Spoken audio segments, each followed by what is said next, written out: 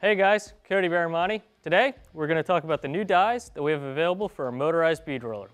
So these new dies, they're really going to expand the capability of this machine. We now have the ability to hem an edge, tip an edge, shear, do a 45-degree step, bead tubing, and then we also have some additional beading dies. So we're going to go through each of these dies and explain what they do. The hem die, it's actually a 3-step process involving 3 sets of dies. The first set is going to allow you to create an edge that's 90 degrees.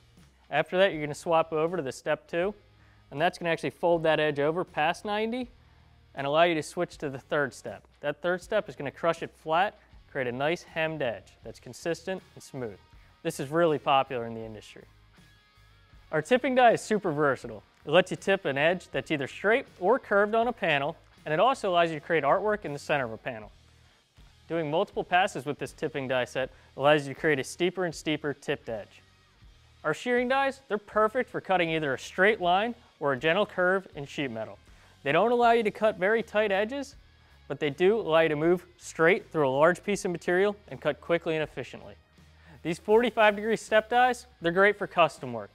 You can create a strengthening rib or a stepped edge in a panel that looks a little bit different and cleaner than your traditional flanging dies or step dies. Definitely a cool piece to have in your arsenal. So a lot of people ask, how do you put a bead in tubing? Well, these 2 beading dies are going to get the job done for you quickly and easily.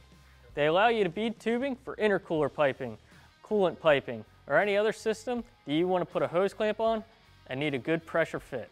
So the unique construction of these 2 beading dies is pretty cool. The lower die, it rides on a big ball bearing, and this allows it to freely spin and ride on that small upper die. That small upper die needs to be as small as it is to fit inside the tubing and create our unique profile. In addition to all these specialty dies, we also brought in a 1-inch and 3/4 inch bead die to complement the other bead dies we have available. We sell this machine today with an included 1/2-inch bead die, but we now have a 3/4 inch and 1 inch as well, in addition to the smaller sizes we already offer. So as you can see, we've really brought in some cool new dies to expand the capabilities of this machine.